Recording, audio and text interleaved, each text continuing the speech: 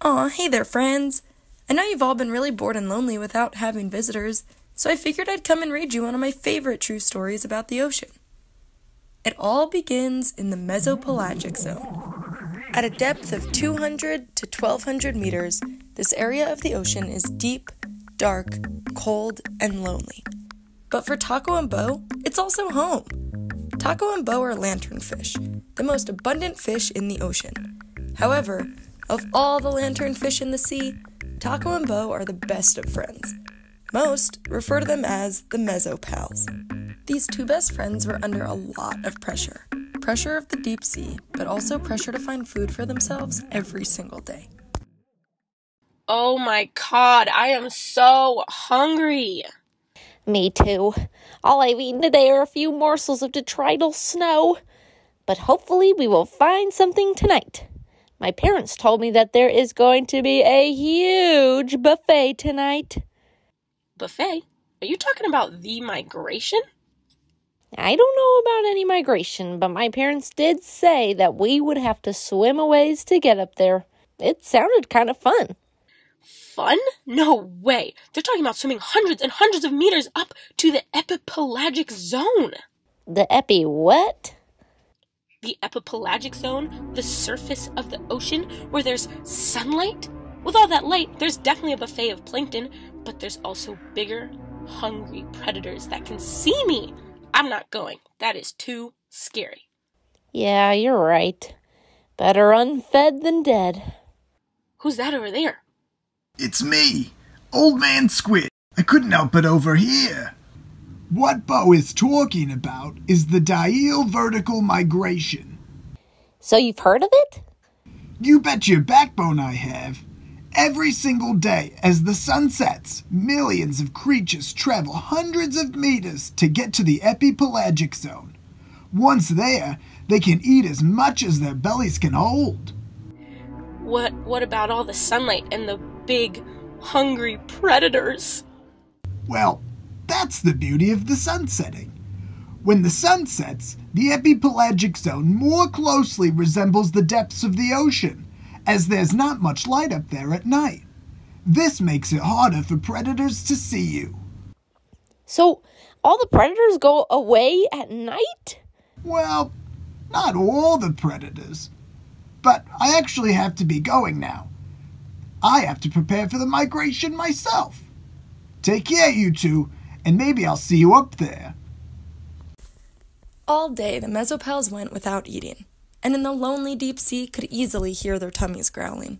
See, Bo? There are still predators out there that want to eat me and you. We are not going, and that is final. I know we said we aren't going, but I'm getting hungry. Maybe we can find someone to bring us some of their extra snackos? Taco and Bo swam up to Mr. Copepod. Hey, Mr. Copepod, are you going to the Great Migration tonight? I am. It's my favorite part of the day. Never have you seen such a spread of the most delicious treats. It's glorious. Do you think when you come down from the surface that, you could bring us some extra food? No way, fishy! It's every fish for themselves up there. How would you expect me to carry it? With my fins? How does such a tiny organism like you steer clear of all the big, scary predators? Well, you see, we all go up together. There are so many other creatures up there. This is why it is known as the Great Migration. And as we all know, there's safety in numbers.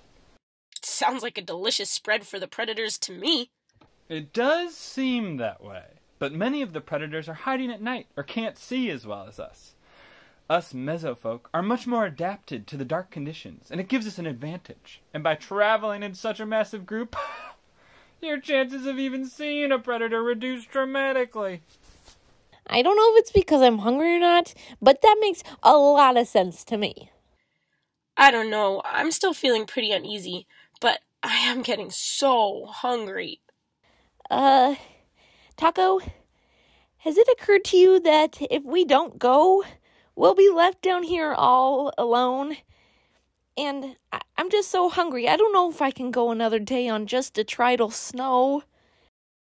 Save numbers. I hadn't really thought about that. Maybe Grandfather Squid is right. We can stay together, and we'll be safe if we're in the crowd. I'll watch your caudal fin. You watch mine. All right, we can do this. Race it to the top! I think we're getting close. I found a plankton! Yummy! Holy mackerel, they're everywhere! This isn't so bad. It actually is pretty dark up here. These epipelagic predators ain't got nothing on us up here when it's this dark. Yeah, and my belly is full. Yahoo! Mine is too. And with smiles on their faces and bellies full of food, the two best mesopals began the journey back down with the rest of their deep-sea friends, happy as can be and ready to do it all again the following evening. The end. Wait, you said that's a true story? So you're telling me that every single night as I watch the sunset over the ocean, there are animals swimming from the deep sea to the surface? Exactly. This is happening every single day, and it's actually the greatest migration on planet Earth. But think beyond this story. It's not just incredibly impressive, it's incredibly important for the health of the entire ocean and our global ecosystem. Remember when Bo was talking about eating detrital snow? This snow is actually the scraps and waste of those animals who are eating at the surface. This migration brings more nutrients down to the deep sea for those animals who choose not to go up. So next time you're watching the sunset, remember the mesopals.